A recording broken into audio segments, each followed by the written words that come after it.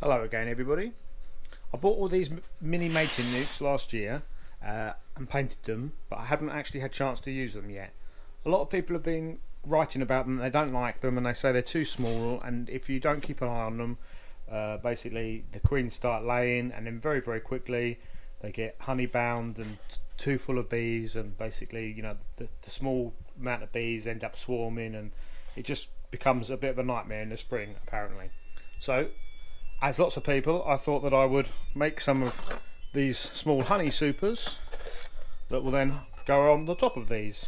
I did find one online on Thingiverse, but it wasn't quite the right size, so I remade it exactly according to my dimensions, which is just a cheap honey super, a cheap poly nuke from China. I think they only cost about £9, and I printed this out to go on top of it.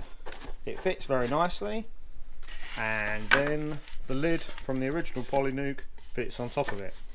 So I thought, after a couple of weeks, if I don't get back to it, if I'm on holiday or something, I can put the honey super on top, and then the bees have got something to do and I don't end up losing any queens that I have had mated.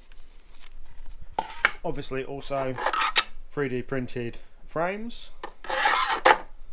I think this 3D printed box ended up costing me about £1 or £2 to print out in plastic. So apart from it taking about 22 hours to print, it came out very well. So I've got two of these now.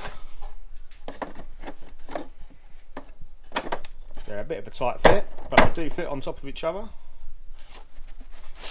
Not very easy with one hand, but they do fit.